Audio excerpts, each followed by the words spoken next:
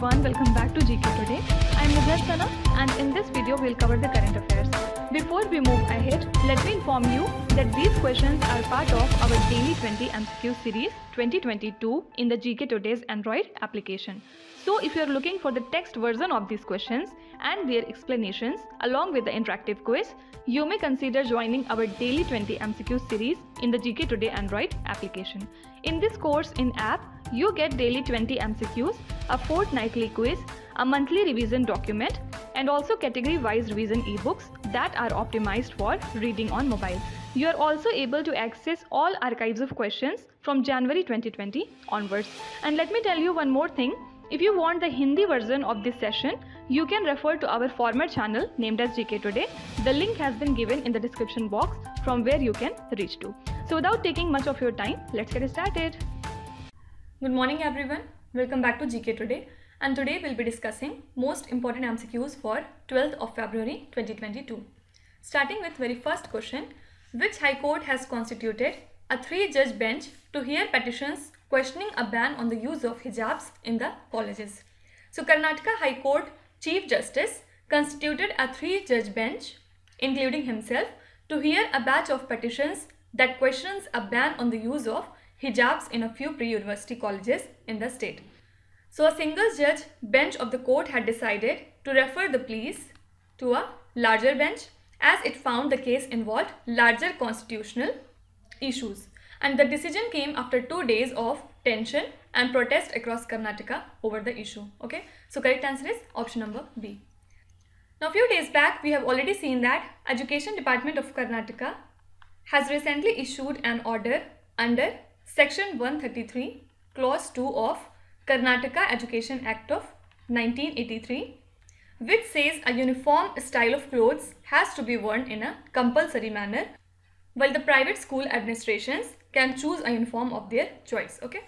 Now, apart from it, Rajya Utsav Awards are the second highest civilian honor of Karnataka, and they are awarded on the occasion of establishment of the state, celebrated as the Kannada Rajya Utsav Day. So the state has recently announced that it will skip the process of calling applications for these awards. Rather, the state will now set up a committee and it will be tasked with finding the real achievers. Fine. Also, Karnataka state government has decided to give 1% reservation to the transgenders across all ranks in the police department. And this move by the state will help bring the transgenders into the mainstream and remove the stereotypes against them in the society. Okay, you have to tell me which country has recently banned the conversion therapy. Please answer me in the comments. Question number 2. What is the percentage of women representation of board seats in India in 2021 as per the Women in the Boardroom report? So in India, women representation of board seats increased by 9.4% from 2014 to 17.1% in 2021. But women comprise only 3.6% of the board chairs, and it is down by 0.9% since the year 2018. So report finds that globally, women hold 19.7% of the board seats, which rose by 2.8% since 2018. And at the current pace, the world could expect to reach near parity only in the year 2045. Okay, so correct answer is option number C. The National Commission of Women has received almost 31,000 complaints of crimes against women this year, and it is a 30% increase from 2020. So half of the complaints were alone from the state Uttar Pradesh. So the first reason that was major in these complaints were women's right to live with dignity, and the right accounts for emotional abuse to women. Okay, and second reason was domestic violence, and third was dowry harassment. So these were the top 3 reasons of women complaints. And talking about Uttar Pradesh, recently it has been awarded the first prize in the 3rd National Water Awards 2020 in the Best State category. And then Uttar Pradesh was followed by later Rajasthan and then Tamil Nadu. Fine. Now, Mukhyamantri Kanya Sumangla scheme is implemented by the state of Uttar Pradesh, and the scheme provides conditional cash transfer of a sum of 15,000 rupees to a girl child at different stages of her life. Also under Deen Dayal Antyodaya Yojana, National Rural Livelihood Mission, self-help groups receive the Community Investment Fund, and it was in news because recently Prime Minister Narendra Modi has transferred 1,000 crore rupees to bank accounts of self-help groups to benefit around 16 lakh people under the scheme, and 4,000 rupees will be provided as the first installment month's stipend in the account of 20,000 business correspondent Sakhis. Okay. Now question number 3. Which country's central bank has launched 5-year plan for financial standardization? So China's 4 government agencies, including its central bank, published a 5-year plan for financial standardization, and the plan is to be implemented during the 2021 to 2025 period. So China will strengthen its cross-border yuan payments system and explore setting up infrastructure standards for a digital fiat currency as a part of plan. Okay. Now in the previous lecture we have seen that USA has approved $100 million support contract with Taiwan to boost Taiwan's missile defense system amid the tensions with China, and this fund would be used to improve Taiwan's Patriot missile defense system as per the Defense Security Cooperation Agency. Okay. Now talking about China, recently China has defeated the country South Korea to win AFC Women's Asia Cup India 2022 finals, and this is the record 9th AFC Women's Asia Cup title won by the China, and this event was held in Navi, Mumbai. So now China qualifies for the 2023 FIFA Women's World Cup that is to be held in Australia and New Zealand. Okay. Also, Senegal has defeated the country Egypt in the Africa Cup of National Championship, and this event was held in Cameroon. And also we have seen that India has defeated the country England to win 5th title at Under 19 World Cup 2022. Do remember that Yash Dhul becomes the 5th Indian captain to win the title after Mohammad Kaif, Virat Kohli, Unmukt Chand and Prithvi Shaw. Okay. Also India's Raj Angad Bawa has been conferred the player of the match of ICC Under 19 World Cup 2022. Okay. Question number 4. Which state or union territory has digitized the whole process of disbursement of pension? So Delhi government has digitized the whole process of disbursement of pension, and the entire process from filling up the application form to disbursement of pension will now be online.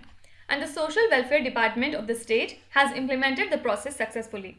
Also, it announced that there will be no hindrance for delay in pension cases now. Okay. Now, apart from it, Desh Ke Mentor is a mentorship program under which the students of government schools of Delhi will be guided to make their career decisions. So recently, new measures have been added to the program by the Delhi government to ensure safety of the children, and the mentor will be deregistered if they receive any adverse report from the police. Also, all the phone conversations between the mentors and mentees will be recorded by the government. Okay. Also, Delhi government has laid a dedicated one-stop website for the promotion and adoption of electric vehicles. So this website aims to help both the buyers and the sellers to adopt the EVs very easily. Okay. Now do remember that Indian Prime Minister Narendra Modi has topped the global rating survey among the world leaders as the most popular leader, and this survey was released by Morning Consult Political Intelligence. Okay. Do remember that at second place it was the President of Mexico, and third place was occupied by Prime Minister of Italy. Okay. Do remember that Urjit Patel, who served as the 24th Governor of RBI, recently he has been appointed as the Vice President of Asian Infrastructure Investment Bank. Okay. Headquarters of this bank lies in Beijing, China. Also, Reserve Bank of India has recently included Airtel Payments Bank in the second schedule of RBI Act of 1934. and HDFC Bank, ICICI Bank and SBI are to remain as domestic systematically important bank, that is DSIB. Okay. Question number 5. What is the maturity period of the sovereign gold bond scheme? So sovereign gold bonds are the government securities denominated in grams of gold issued by the RBI on behalf of the government of India. So maturity period of the sovereign gold bond is 8 years and the premature redemption is permitted after the 5th year from the date of issuance of such gold bonds on the interest payout date. Okay. The National Commission for Protection of Child Rights, that is NCPCR, has organized a national level meeting on identification, rescue and rehabilitation of children in the street situations with NGOs and United Nations agencies. So it developed a standard operating procedure 2.0 for care and protection of children in the street situations, and also it devised Bal Swaraj portal, Children in Street Situations, that is CISS. Okay, and also NCPCR earlier developed the Bal Swaraj portal COVID Care to track children who lost parent due to COVID-19. Okay, so you can be asked that Bal Swaraj portal is associated with which institution? Answer is National Commission for Protection of Child Rights. Now the European Commission, which is the executive arm of European Union, has announced European Chips Act that will enable 15 billion euros, or you can say $17.11 billion in additional public and private investment until 2030. So Euro Commission has already allocated 30 billion euros of public investment for chip production, and this aims to avoid supply chain disruptions down the line and become less dependent on the foreign firms. Okay. Now what is ACT Accelerator? ACT stands for Access to COVID-19 Tools. It is a kind of multinational and multi-institutional initiative launched by G20, and it includes WHO, CEPI, Gavi, UNICEF, World Bank and other governments to raise financial support of research and development, production and equitable access to COVID-19 tests, therapies and its vaccines. So recently this council has called for fair share of financing that the richer countries should contribute to the ACT Accelerator's global response. Okay. So you might be asked that which global bloc is associated with the ACT Accelerator. Answer is G20. Question number 6. As per a recent Parliamentary Committee report, what is the proposed guaranteed number of days of work in Mahatma Gandhi National Rural Employment Guarantee Act? So Parliamentary Committee has recommended increase in guaranteed days of work from 100 to now 150 under this act. And also they highlighted that the scheme is a last fallback option for many in the rural areas, and the Standing Committee on Rural Development and Panchayati Raj, headed by Shiv Sen member Pratap Rao Jadhav, tabled the report in Lok Sabha. Answer is 150. Now apart from it, Ministry of Earth Sciences System of Air Quality and Weather Forecasting Research, which is also known as SAFAR, has recently announced that Mumbai has seen unusually high levels of pollution this week, and its air quality index reached to near 300. So AQI between 301 and 400 is categorized as red, or you can say very poor. Also, Mesgaon, which is the most polluted area in the city, had AQI of 495 in the severe category, and the current high pollution is due to a second dust storm in less than 2 weeks that has hit Mumbai. Okay. So first of all, do remember what does SAFAR stands for. It is System of Air Quality and Weather Forecasting Research, and you can be asked that it is associated with which ministry. Answer is Ministry of Earth Sciences. Now Mumbai Central Division of Western Railway has achieved a milestone of loading the 100th Textile Express from Surat area to Kharagpur Division. So the first Textile Express was started on 1st of September 2021, and the milestone has been achieved within a span of just 5 months.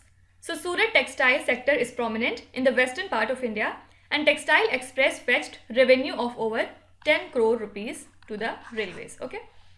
Question number 7. Which is the only Indian documentary that has been nominated at 2022 Oscar Awards? So Indian documentary Writing with Fire, which has been directed by the filmmakers Rintu Thomas and Sushmit Ghosh, has been nominated at the 94th Academy Awards in the Best Documentary Feature category. So this is the only Indian documentary to be nominated at this year's Oscar Awards, and it focuses on the rural newspaper run by Dalit woman and her transition from print to digital in the recent years. Okay. Now do remember that Kuzangal from India won the Best Film Award in the Asian Film Competition section at the 20th Dhaka International Film Festival. So it was directed by P.S. Vinod Raj from the state Tamil Nadu. So do remember that India has won 4 awards out of 17 in this particular event. Okay. Then 56th Jananpith Award has been given to Assamese poet Nilmani Funkan, while the 57th Jananpith Award has been presented to Konkani writer Damodar Mauzo. Apart from it, do remember that Sumit Bhale has won the gold medal at the International Folk Art Festival, and Shrelyn Ford is the winner of Mrs. World 2022. Which country she belongs to? She is from America. Okay.